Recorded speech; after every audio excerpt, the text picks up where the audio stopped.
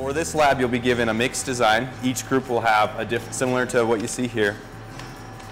Each group will have a different mixed design consisting of different amount of portions of rocks which are retained on a given sieve size.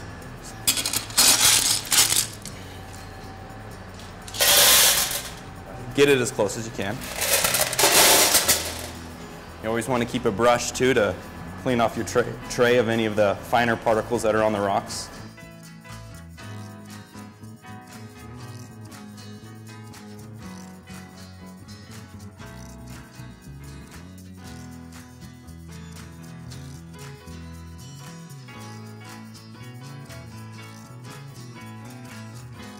So now we're going to weigh out our pan and record our weight, so we know if we made a mistake or not, and we know exactly how much rock is in there.